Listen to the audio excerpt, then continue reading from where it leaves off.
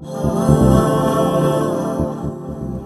on my way down to Mercatali, which is in Tuscany, and the regional government of Tuscany have made it a bylaw that you have to wear a mask.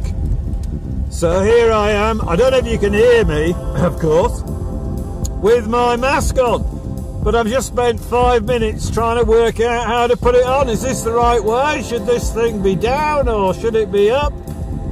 And the other thing is, nobody tells you how to wear your sunglasses when you've got your mask on. Nice to see some normal life.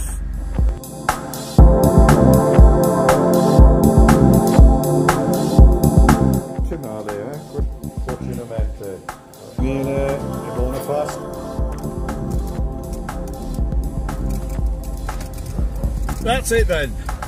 We're leaving Tuscany, mask off, sunglasses on. Shopping all completed. On our way out for a bit of lunch. 12:30, beautiful day, 23 degrees. 23 degrees! I've just been to feed the cats. Look at this. Boar, you know what, right under our bedroom window. So we've woken to the news that we're going to be locked down effectively for another month, really, or 3rd of May, something like that. What is it, the 10th or 11th of May? It's Easter Saturday. Another, yeah, well, at least 3 weeks. I'm not sure how I feel about that, really. Long way to go, I guess. We'll see how it goes.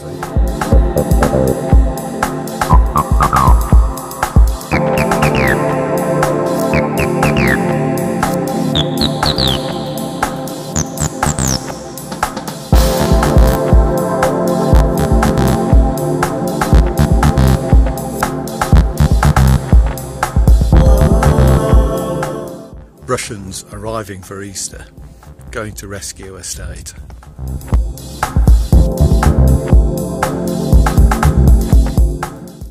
Happy Easter! Hope you're having a nice Easter Monday. It's a bit cooler today, so I thought, well, what am I going to do with myself? I thought I'll climb an olive tree and start pruning. Never done it before, had the house 20 years, we've got, I don't know, 15 olive trees, something like that. And I'm pruning them. So I'm here, how far off the deck are we? I don't know, 20 feet, 3-4 metres, hanging on by a thread, or at least an olive branch, chopping down olive branches. Good fun, actually.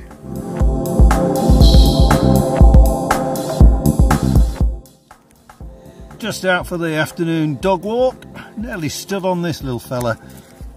Now, I am no snake expert, but I'm pretty sure that this is a viper, and he'd give you a nasty little nip. He's only a baby, and this is classic situation for getting bitten though, because it's quite, relatively speaking, it's quite chilly.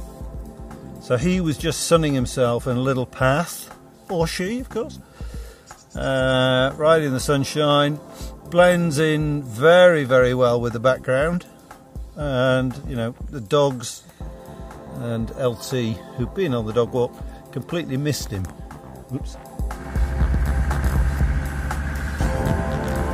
One of the definite side effects of this isolation, this being stuck at home all the time, is, I don't know about you, but I've found that I'm not really wearing different clothes. I don't mean I'm not getting changed, I am getting changed, but you're not sort of getting dressed up.